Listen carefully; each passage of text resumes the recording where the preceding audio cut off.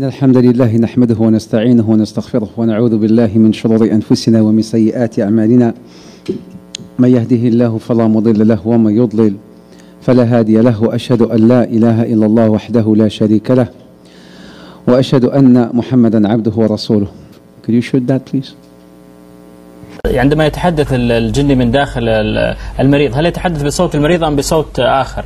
يعني دائما يقال أن يتلبس الرجل جنية والعكس صحيح.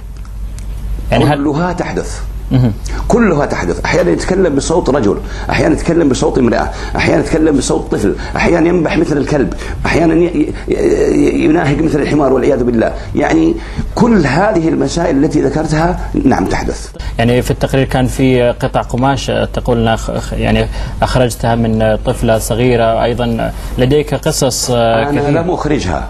نعم أنا لم أخرجها. نعم. هي خرجت بنفسها. نعم نعم. يعني اشرح لنا الفكرة. نعم. الفكرة يا عزيزي، أنا ممكن يعني أخليك تطلع على هذا الشيء. نعم. الآن هو موجود عندي. نعم. هذا يعني لو نحن الآن جبنا هذا ووضعناه أمام جميع دكاترة العالم في العالم كله وقلنا لهم بأن هذا يخرج من رحم أو من فرج امرأة طبيعية متزوجة، لا يصدق ذلك. فكيف بنا عندما تكون هذه الفتاة بكر، وعندما يكون عمرها في سن الزهور، يعني 14 سنة أو 13 سنة، ويخرج منها هذا؟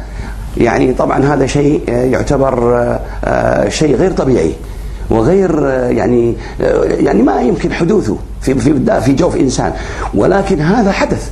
يعني هذا التي بين يديك قطعة القماش يعني لا تشبه التي في التقرير، يعني هل هي أخرى أو إن هي مجموعة كبيرة يا أخي الكريم. هي هذه شوفها كلها خرجت من طفلة 14 سنة.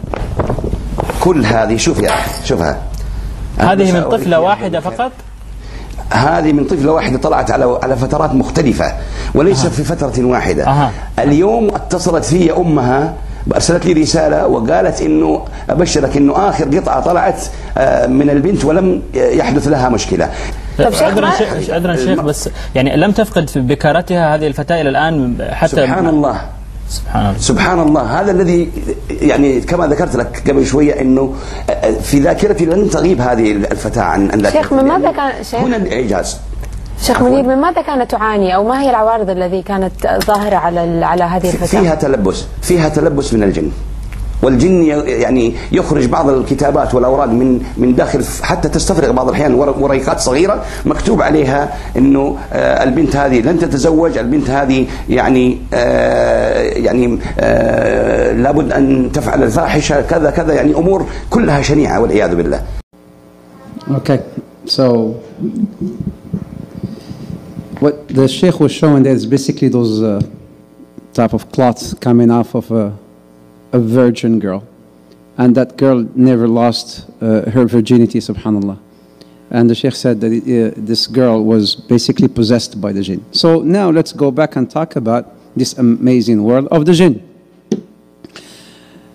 After the sanctions, my brothers and sisters, after the sanctions, because we need to have some history here, after the sanctions that were exercised against the Muslims, against the Prophet ﷺ, the persecution that the Sahaba have gone through, the torture by Quraysh to the Muslims and to the Sahaba of the Prophet ﷺ.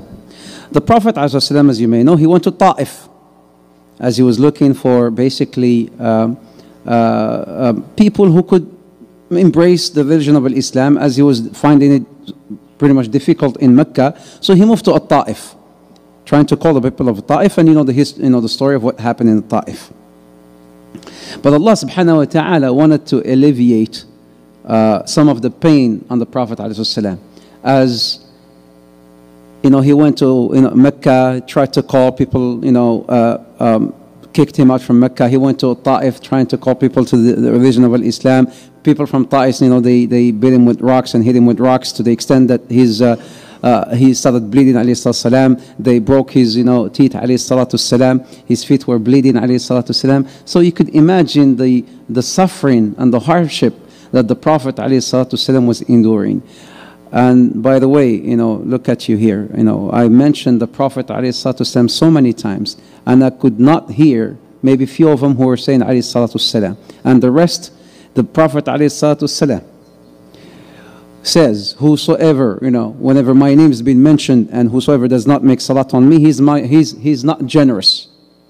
In fact, if you want to be among, with close to the Prophet ﷺ, his neighbor in Jannah, those who makes and send the salam upon him ﷺ. So when you hear the name of the Prophet ﷺ, say sallallahu alayhi wasallam or alayhi salatu wasalam. So what happened was, as we were talking about, the Ta'if and whatnot, Allah subhanahu wa ta'ala wanted to alleviate some of the sufferings on the Prophet ﷺ. So what happened? Instead of humans embracing Islam, the jinn, on the other hand, started embracing Islam. The jinn were looking. They heard about this Prophet ﷺ, so they went around looking for this Nabi ﷺ. What used to happen before the coming of the Prophet ﷺ, the jinn, they used to hear the news from the angels. The news, all angels will be talking that, Allah subhanahu wa ta'ala will bless so-and-so with a boy. Allah subhanahu wa ta'ala will bless so-and-so with a wife. So they used to hear this news from the heavens, and they used to relate those news to witchcrafters. As people used to believe in witchcrafting. So they would go to those sorcerers and soothsayers and charlatans and fortune tellers, telling them about the news of the heavens, and then they would go and then read those news. So basically, when the Prophet ﷺ came, with his message, the jinn could no longer hear what was happening on the news from the heavens. But there was a news that there was the coming of the Prophet ﷺ. And this is in the Quran, and also there's a hadith in Bukhari reported by Abdullah ibn